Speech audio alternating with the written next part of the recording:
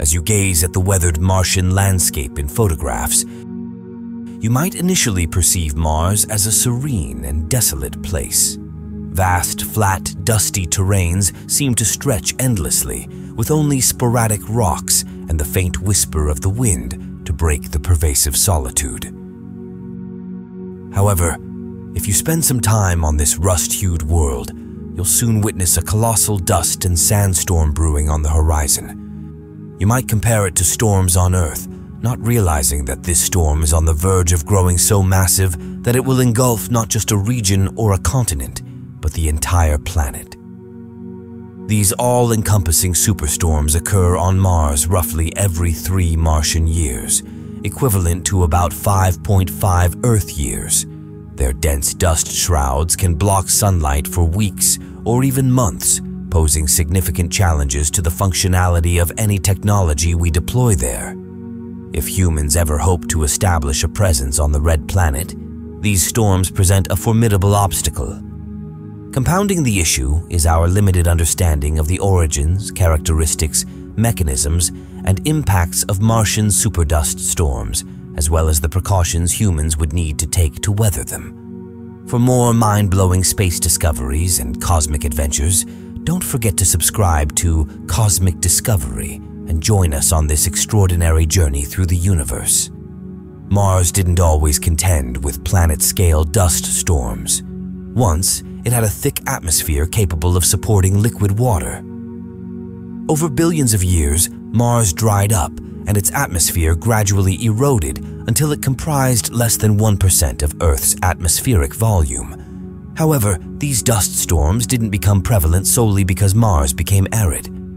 While there is still much we don't comprehend about these storms' origins, we suspect that a crucial factor is Mars's temperature.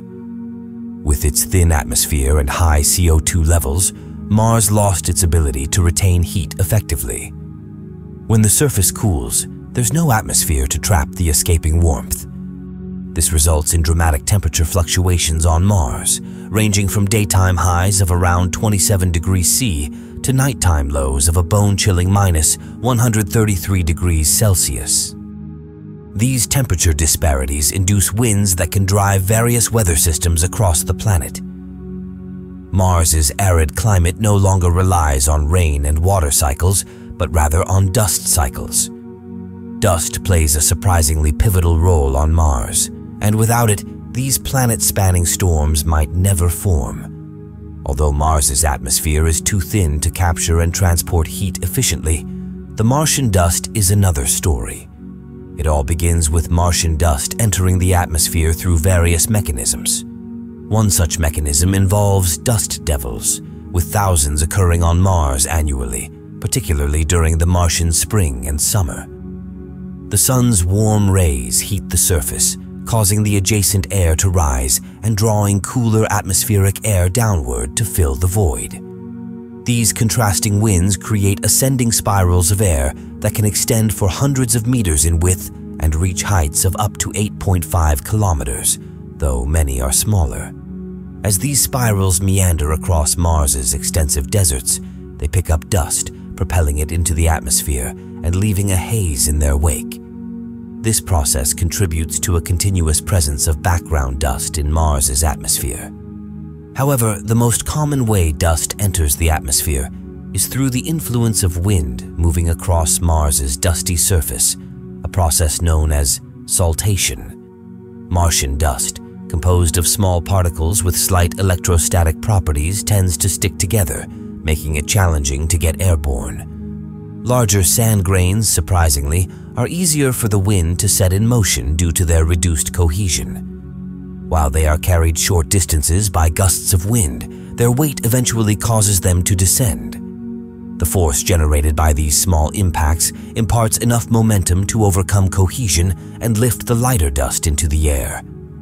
Once aloft, the lower gravity on Mars allows the dust to remain in the atmosphere for weeks or even months, providing the foundation for storm formation. Dust particles, unlike the thin air around them, are proficient at absorbing heat from the sun. As the sun warms dust in the atmosphere, they act as miniature radiators, gradually releasing accumulated heat into the surrounding air.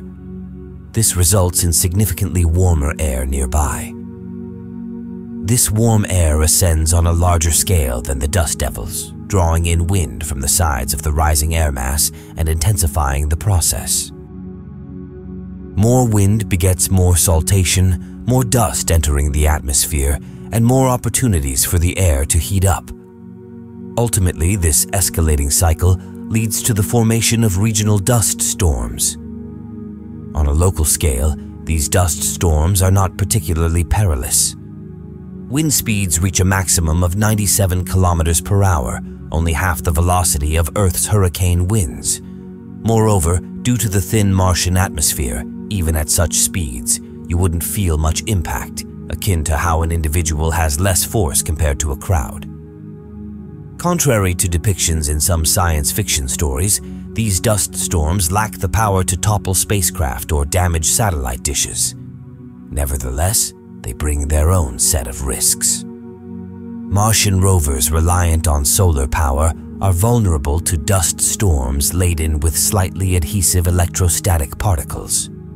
Gradually, the dust deposited by such storms can obstruct sunlight from reaching the rover's solar panels, resulting in the cessation of its mission. As these storms grow in scale, the problems intensify. Mars follows an elliptical orbit, and each Martian year, during the southern hemisphere's spring and summer, the planet comes closest to the Sun and experiences its warmest conditions.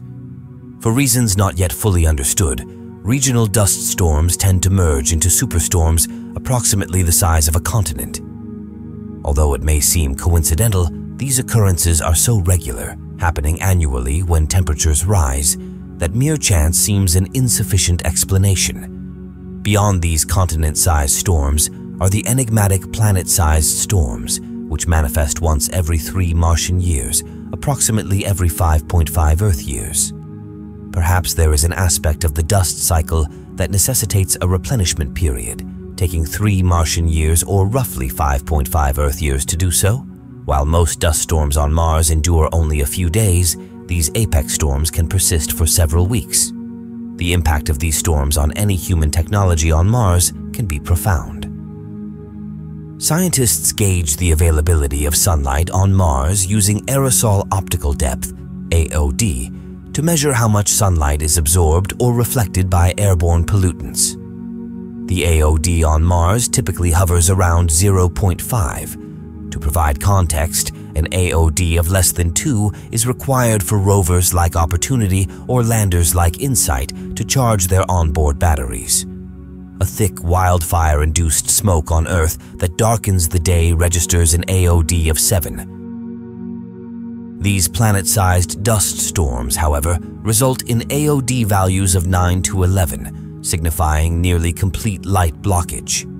In 2018, a storm of this magnitude led to the demise of the Opportunity rover, as its solar panels were engulfed by dust, forcing it into hibernation mode. Deprived of power for its onboard heaters, the rover succumbed to the extreme day-night temperature fluctuations. These storms pose a challenge for other rovers, including those with nuclear batteries like Curiosity, as the dense clouds impede communication with the Earth, necessitating a waiting period. Satellites orbiting Mars can also be affected by these storms. The considerable warming of the atmosphere due to copious dust causes it to expand, placing some of it within the orbital paths of satellites.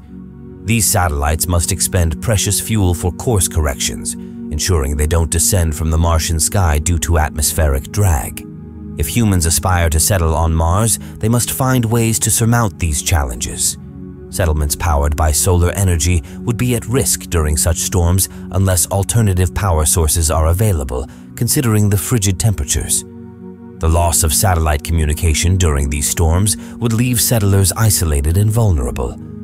Consequently, humans would need to be self-reliant, as there would be no means of calling for assistance in case of emergencies. Over time, these superstorms prove to be self-destructive. The extensive light blockage eventually results in insufficient warming of the surface to generate the upwelling winds that lift dust into the atmosphere.